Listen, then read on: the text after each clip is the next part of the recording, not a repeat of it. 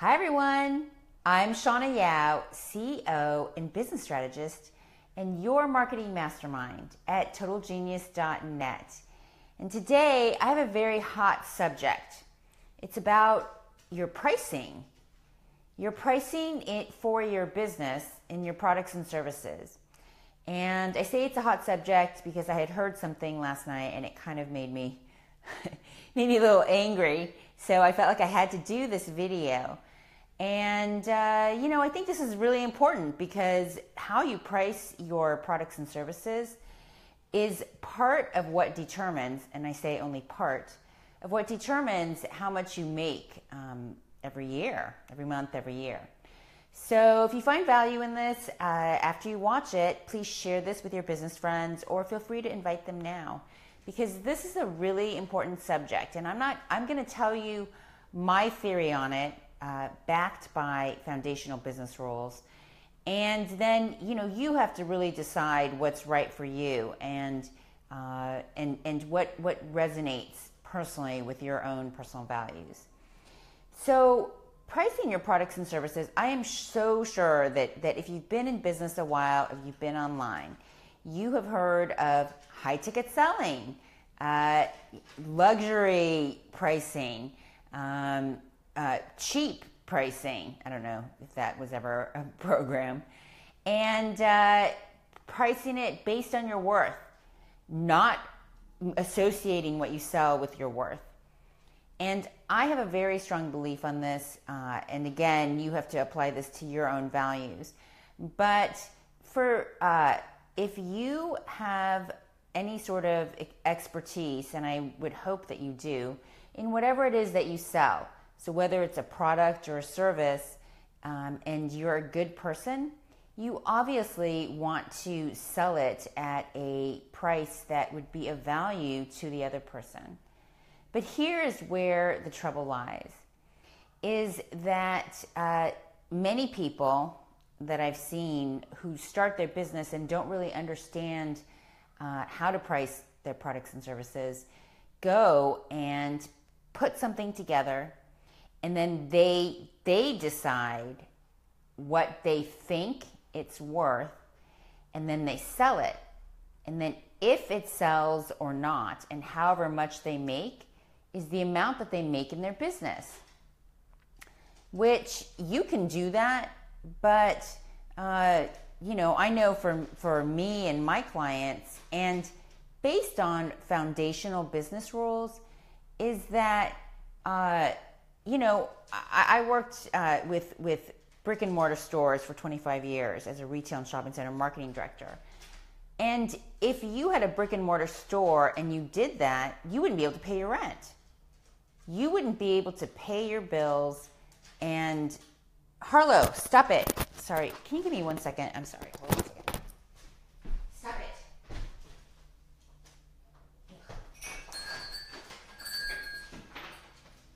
Give me 1 second. Sorry, there's a bug over here that Harlow's looking at. All right. Sorry about that. There was a bug and my dog was picking at it and it was annoying. All right. So if you had a regular business, you would not be able to pay your rent, and then you would have to close down. Well, online, you still are human. You have rent, mortgage, a family to support, yourself to support. And if you're going to go start a business, you should do it right, really. And this is about how business is really formed. So typically in a regular business, and this is what I always recommend and that I do for my clients, is that you base it on a business budget.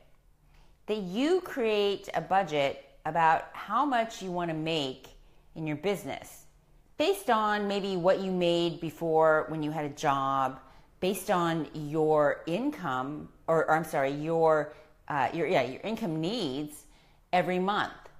So you have a plan, a budget. This is usually found in a business plan. Now, while you don't have to do a whole business plan, you should have a general idea of how much you need to make every month to support yourself. I call that your magic number. Your magic number is all your expenses added up and then a slight padding for how much you need to make every month to pay your bills and live comfortably.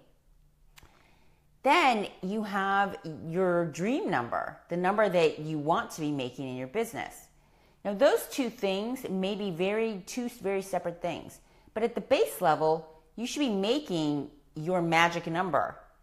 And why I recommend, and I call it a magic number, is that many people who see these people making a lot of money in their business suddenly change their income goals to be like, I want to make $1 million. And if you have not made money in your business before, you've never made $1 million in your life, suddenly $1 million becomes a very unrealistic goal. Not maybe to you, you're manifesting, doing all that, but to your brain. Your brain doesn't actually accept it if it seems really unrealistic. And so what ends up happening is then you go and you try to sell whatever it is that you're selling. And if it doesn't sell, you start to lose confidence. And, if there's one thing that will sell something, it's your conviction and belief in what it is that you do. So a magic number is a very important number for people who haven't made what they need to make in their business. It's a number that is realistic so that then you aren't so overwhelmed. You can focus on doing the things that you need to do in your business, providing value, understanding your clients' needs, doing your marketing, and not worry about the $1 million that's now on your brain. You need to actually focus on your business and make sure your bills are paid so that there's not more problems being caused. Okay?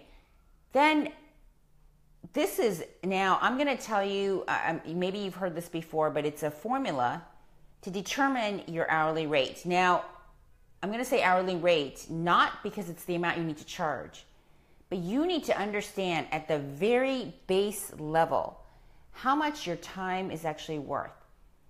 Like when you're on Facebook and you have just lost yourself in Facebook and you spent 4 hours on it instead of half an hour, I want you to realize how much money is just flying out the door because you didn't do your deep work. You didn't put together that class that you wanted to put together, that you didn't do your income generating things that you need to do every single day. So I'm just going to give you this base formula. And again, this is not what you charge. This is understanding your base level of how much your time is worth. And if you have tons of experience, you made 6 figures in a job, you're a high earner, you have a high magic number, then you need to obviously raise this, but this is at a base level. So let's say you want to make 6 figures a year. You take the $100,000 and you divide it by 52, because there's 52 weeks in a year. You divide that by 40. We're just going to estimate you work 40 hours a week. And then you subtract out weekends and holidays. What that comes down to is approximately $168 an hour. That's if you were, it comes down to about $50 an hour. And many people, Dan Kennedy, I think it is, he teaches that you multiply it by 3 because obviously you're not selling 40 hours a week. You're doing income generating things and other things that aren't actually paying you money. So you multiply that by 3 and that comes out to about $168 an hour. So that's not how much you charge. That's just understanding at the base level what your time is worth. So then, I hear people say, let's get on the phone and chat. Let's do this. Let's hang out in this group. And every time you do that, if it's not actually with a deliberate focus, poof, goes $168. Poof. And if you haven't made money, money's just flying out the door. If there is one thing that is worth it's priceless. It's called time. Your time, you will never get back. Poof, today went away. You will never relive today. There's always tomorrow, but I know these wrinkles on my face didn't pop up overnight, and I know they don't seem to be going away. So what I want you to understand is time is passing, and your time is very valuable. So that actually needs to be worked into how much you charge for your products and services. So it's part of the formula, okay? So now you know your magic number, how much you need to make every month at a minimum level plus padding. You know at a base level how much your time is actually worth and how much time it takes for you to write an article that maybe invites people to come talk to you, do a webinar that invites people to a call with you, engage with people online, because that is part of the mix, but it shouldn't be everything that you do, and your deep work. And then maybe the price of your family life. Like, do you have children who time is also passing very quickly that you want to spend time with, so that every moment you're working in your business, you're actually taking time away from your family? That should be added on to your minimum time rate. Then you need to understand what it is that you do. Like, what is your highest value that other people need? This comes down to what it is that you sell. If you're a designer, a clothing designer, and you sell clothes, okay, that's great. So it could be a product. Or if you are a coach and you have had tons of experiences, you've faced multiple challenges to come to the answer of what it is that you sell, what is the value of that to you first?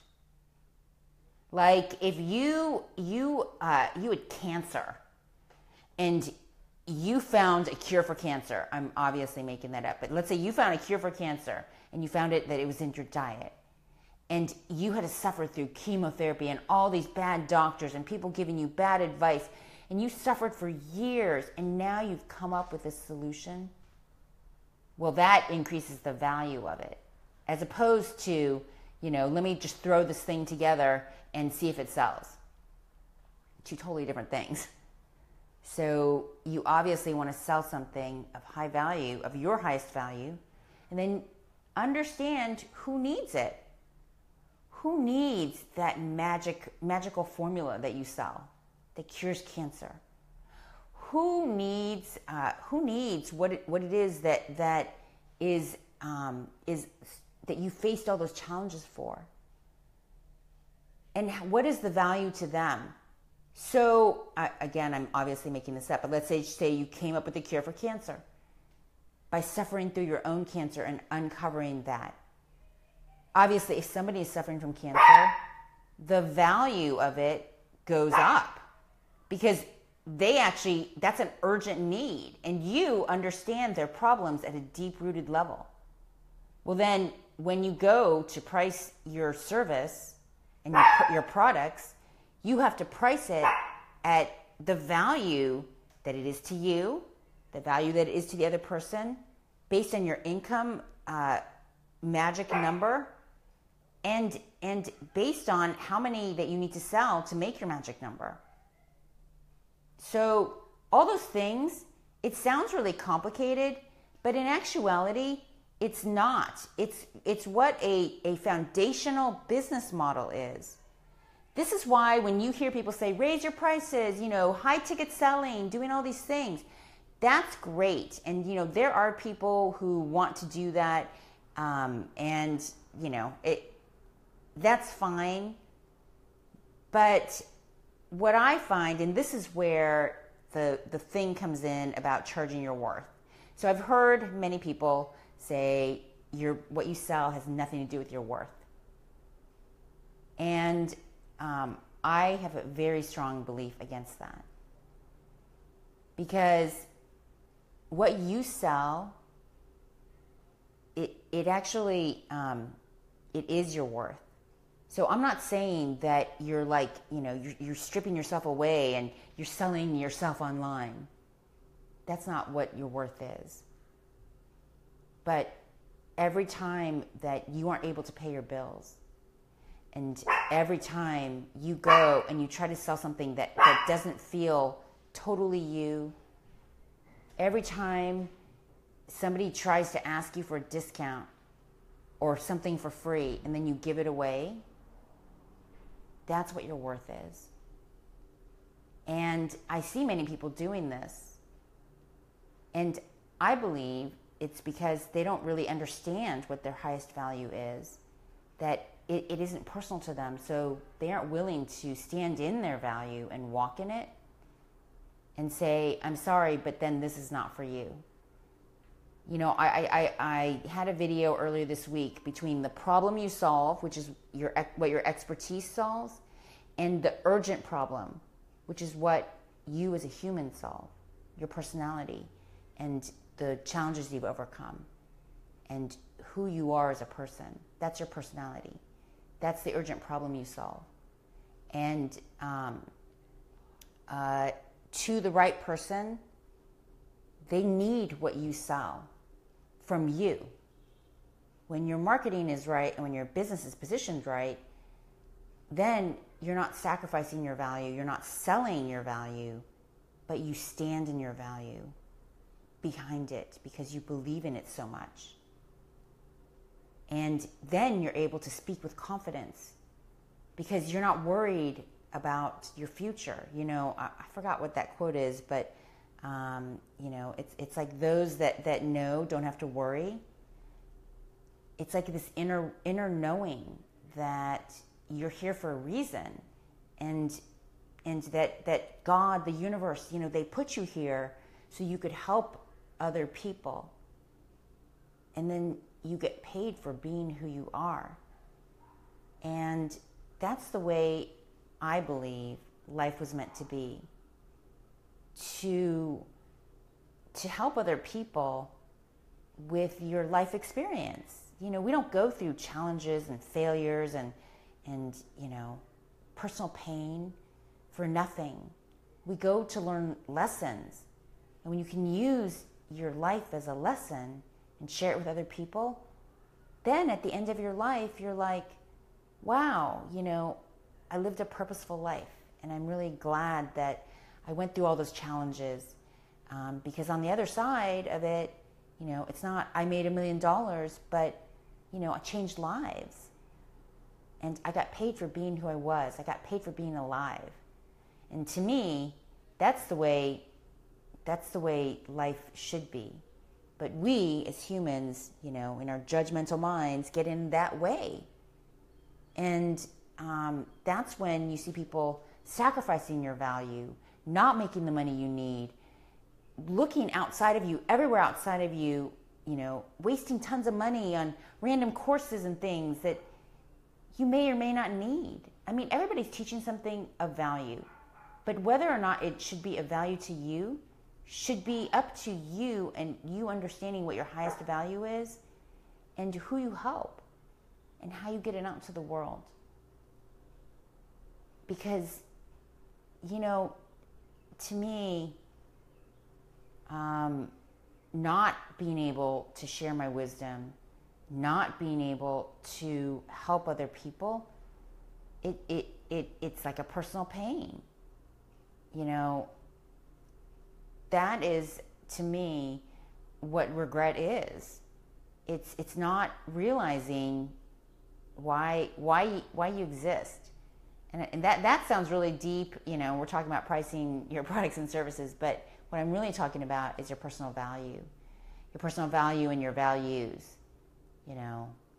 All those life experiences that you've had, they have meaning, and in fact, they have meaning to somebody else when you position your business correctly. So that's what I wanted to share for today. I'd appreciate if you got any value from this, if you would share this with whoever you feel needs to hear it. But if there's one thing I want you to take away, it's to understand your value every day. And maybe I just say this because I have a health condition, but I don't think so. I mean, with our human minds and 80% negative thought, I wake up and my mornings are very challenged with this connective tissue disorder. My thumbs are dislocated, my joints are popping out everywhere, and my colorectal system has collapsed. So sometimes I have to go through the day and I don't feel very good. So life is a daily challenge. I have said that from the beginning. But the challenge, it's a challenge for everybody, whether you have a health condition or not. Because we have to deal with that 60 to 80,000 thoughts and 80% negative. And the more that you can walk in your value, the more you can realize why all those things exist, the more that you can then wake up the next day and say, I don't need to be validated by a thumb. I validate myself, and now let me go online and help other people, or go, open my business doors and help other people. To stand in your value, to price things as they are, to not give in to people who don't understand their own value, who maybe don't need you yet, who aren't the ones that should be hearing you. And life will happen for you when you believe it happens for you. Just know that. So anyway, have a great night, everyone. It's Saturday. I don't know, it's 90 degrees in LA, so I'm just having the time of my life. I'm going to go walk Harlow, and I'll talk to you guys later. Bye.